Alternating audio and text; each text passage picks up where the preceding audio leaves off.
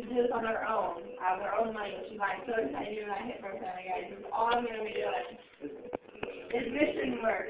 And I went with them, and they dropped their own money with the last thing that I was able to scrub into surgery. I took the tumors out of this little boy. I inflated his lung and touched his beating heart. And the next day, they had no narcotics. They couldn't afford to bring narcotics. So we brought all the equipment, and everything, like 7 bags of equipment. We couldn't afford narcotics. We thought everything. He leaped out of bed and gave me the biggest hug that I remember. I'm going to cry. Like, he felt everything, and he had to hug me. And, like, I was a part of that. And I've also seen the people, I've seen babies on the side of the road who, they're going to die. And I'm saying there's nothing you can do. You can bring them back to, but they're going to, like, there's nothing you can do. I've had to tell a mother that her baby boy wouldn't make it. I mean, I've seen the best and the absolute worst. This was a offer, but I'm telling you, the potential in the best that it has outweighs the bad by an extravagant amount. It really does. I mean, it's a culture shock. It really is. And then when you come back, you're just like, oh my God, I'm such a fucking selfish asshole. That's the one thing that puts in your mind, always. It's like, I can only recognize we still don't have them more bridges. Yeah. I've rebuilt orphanages. I've done all these things, and I helped my dad. Last time I went to Mexico, not in Mexico, we were doing orphanages always. We rebuilt them. I was always playing with the kids. And there were these 2 kids, and my dad went about them so bad. So bad. This little newborn baby. We got left on the street, who someone found in front of orphanages, which has no ventilation, no air conditioning, no heat, no nothing. They don't have furniture, nothing. And he went up and so bad, you can't adopt kids from Mexico. But we can go back to everybody make everything better and better and better. We may not be able to adopt the kids and remove them from their awful life, but I think definitely keep them. Yeah. People think that one person isn't enough to do something. One person is all it takes to do something. That's weird. Yeah. I should know.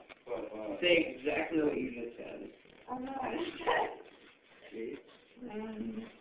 It's recorded. You're recording? Thank you.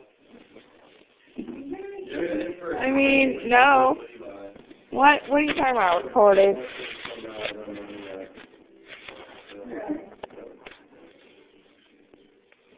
And this is coming from, like, I grew up in, like, my dad makes a lot. I'm not some, like, bullshit. I'll put it on Facebook. On my team, you guys are, like, I don't need to hide anything. My dad, like, him and my mom both had Abraham Christian. My mom grew up in a trailer park.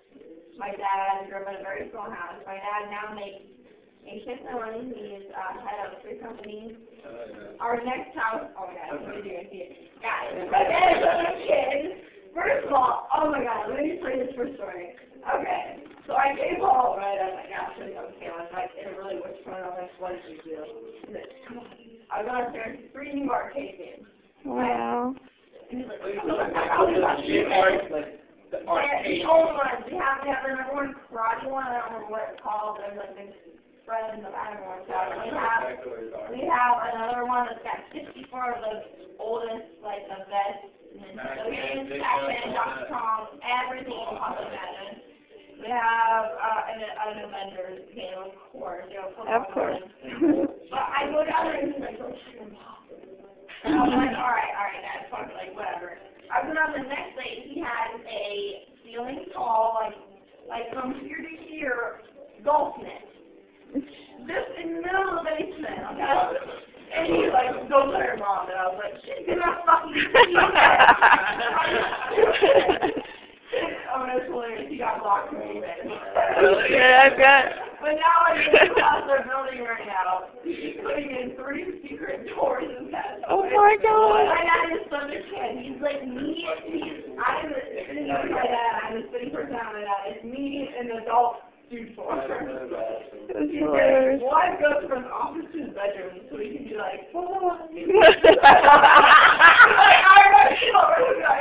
We're like, no. There's another one in our pantry, and it goes to a spiral staircase. That's another one going to their wine cellar.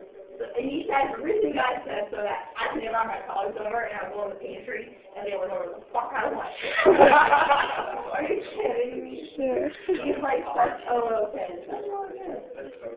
I'm so excited when we get to like Protandim Speech and him and check and be like, thanks for calling, love you guys, but here.